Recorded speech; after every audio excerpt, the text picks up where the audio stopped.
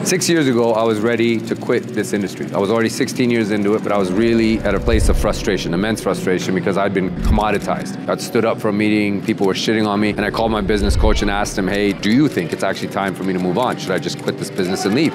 He said, look, man, I know you're good at what you do, and you know you're good at what you do, but does anybody else? And the answer was no, nobody else knew that I was any good at it. So he said, you have to change it. I don't know what the answer is, but you must change it.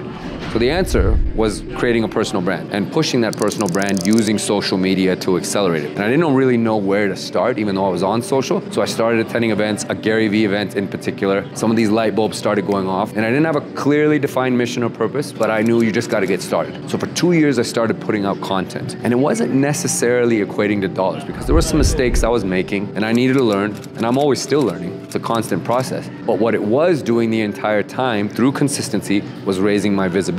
This was allowing me to be seen by more people, which when I walked into meetings, people were noticing me, or they were saying, hey, I'm seeing you everywhere. I can't open up a device without your face popping up on it. I said, good, it's working. So with that visibility, it ultimately started leading to conversations and more transactions. So a big uptick in business. In fact, it's transformed my business to the point where 70 to 80% of it comes from these types of efforts. From there, it's evolved. We're doing longer form content now that I do on YouTube with a big channel where I teach financial literacy. I started being a host for the American Dream TV on their financing segment, which has been a lot of fun, and doing mass media about really cool projects and stories about people and causes. But there was still something else missing. I always knew somewhere in there's more that I need to do. And recently, this last year, I turned 45. And at that event, I said that I want my life now in the second half, because it's technically halftime. If I make it to 90, which I fully intend to do, right? Anything that happens after 90, I don't envision myself running at this pace and recording too much more content. I'll probably be doing something else, God knows. But what are these next 45 years gonna mean?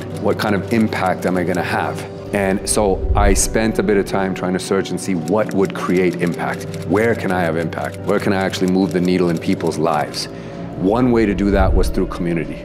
And that's what started our LFG community, specifically our society, which is a collective group of members that are all committed to the same thing, making humanity and their communities and everything outside of them better, while continuing to work on themselves. The other avenue for which I knew would be a really, really strong force in helping me do this and really do it on a whole nother level that would feed all aspects of my entrepreneurial efforts, whether it's actual business, brand, name identification, starting other things, would be to actually start a podcast. And truth be told, the idea for starting a podcast was one of my first ideas that I had. I just never got around to it. Some of it being how to actually execute. Second, I felt a little bit of imposter syndrome, like who's gonna actually want to listen to me? I feel like I still need to build up a lot more relationship capital. I need to earn that social currency and develop it so that I have great stories and the ability to leverage great guests through my efforts. So these last 6 years of doing content has actually prepared me much better to start a podcast than had I just gotten started with it earlier on, because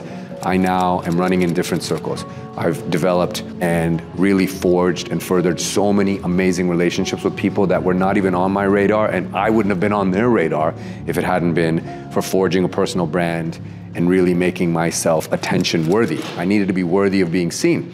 And now that I've earned that, and I continue to earn that day in and day out because the work is never done, this has allowed me to now leverage guests, leverage thought leaders and people and concepts and ideas and energies into what is called the LFG Energy Podcast. So what does somebody actually get out of listening to this podcast? Because there are some like 2 million plus podcasts out there in the world, and a lot of them are in the personal growth and development space. This one, although it touches or is adjacent to that particular space or genre, also focuses really on the stories of resilience and people who've beaten the odds, because the entire essence of LFG Energy is overcoming in spite of, beating the odds, battling through adversity, burning the boats to take the island. There's so many stories out there that never actually get told about because everybody just talks about the finish line and maybe just quickly skims over some of those struggles or what they did to get there. This podcast, with all the individuals and even myself and the perspective I bring as a former Team USA athlete, former Team USA coach, and the thousands of athletes that I've been fortunate enough to touch and be a small part in their story, this podcast is also going to highlight the stories of entrepreneurs who were absolutely down and out, who were flat broke, and you had no idea, because we look at these people as either athletes, Olympians, coaches, entrepreneurs, thought leaders, and we think they're winning all the time, but they're not. They're actually losing a lot, which doesn't get talked about in order to be able to win. Those losses and those lessons is the focus of this podcast, because that is something anybody can relate to.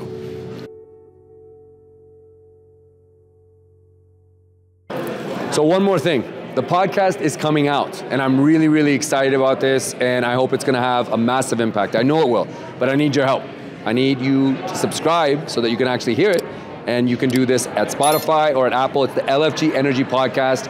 Make sure you click on either the link below or head to either one of those podcast platforms and subscribe, and I'll see you guys on all these upcoming shows.